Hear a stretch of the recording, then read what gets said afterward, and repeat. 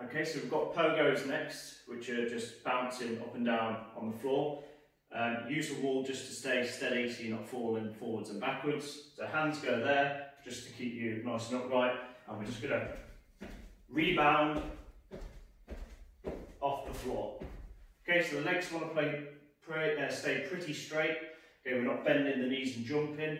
We're hitting the floor and reacting. When you first start doing this, just be careful not to try and jump too high. We need to build up that tolerance. Okay, so just little bounces to begin with for a week or two, and then you can try and do it a little bit higher as you feel more confident. Okay, next we've got a counter movement jump. Okay, so what we do here, hands go on hips, and then we're just going to push the hips back slightly, bend the knees, and then we're just going to try and get into that straight shape and go as high as we can. Okay, so sink down.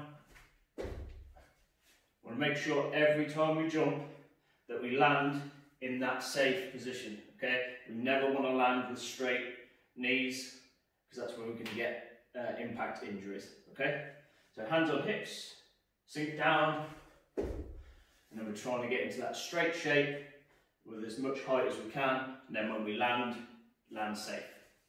We've got some kneeling core rotations now. Knee goes down on the floor, foot down. Once they're down, the hips, legs stay completely still, and it's just the upper body doing the work, okay? So your arms go out straight, and we're just going to rotate to the side with straight arms, okay? Your knee is going to want to try and bend and twist.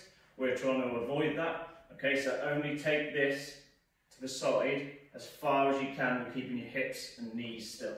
So we're just going to move across. I'll show you what's inside from the other leg, okay? So hip, knees down, foot down, ball out front, rotate, keep the legs still. Okay, so we've got an exercise here, hamstring bridges, for the hamstrings, muscles on the back of the legs. The risk of injuries, you'll see a lot of footballers come up with them.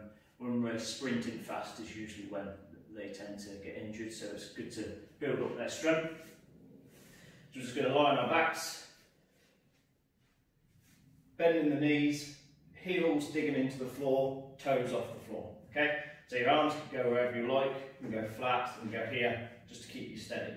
Okay, what we're going to do then is we're going to try and push through our heels into the floor so that we raise our hips off the floor. Okay, and then we should feel it in the hamstrings as we do so. Okay, so here we go, drive through the heels, pick the hips off the floor.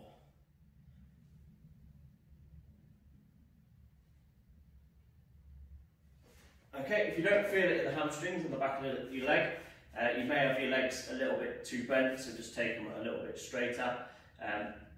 Just be careful how much you drive into the floor when you first do these if you haven't done anything like this before. Okay? Okay, so we're going to do a split squat. Okay, so that's one leg in front of the other, and we're going to hold a fixed position, okay, to build up some strength in the legs. So what we'll do here is we'll take a good stride forward. Okay, we go on flat foot, but on the front of our foot on the back. Okay, and then we're just going to push the hips down towards the floor. Okay, so the knee's gone slightly in front of the foot, and we're just going to hold that position now. I'm not too bothered how low you go to the floor, but I don't want the back knee touching the floor, okay? Because we want to use this muscle here to hold us. So if we go here, okay, and we're just going to hold that position, stay nice and upright. We don't want to be hunched over or roll into one side, okay? And one more important thing here is we don't want to be pushing through the toes, okay? We want most of the pressure through the back half of our foot and heel, okay? So once we're in that position, we're just going to hold it, use these muscles in the legs, okay? These are really important for jumping, kicking, sprinting, okay? We're just going to hold that fixed position, and then we'll switch to the other leg.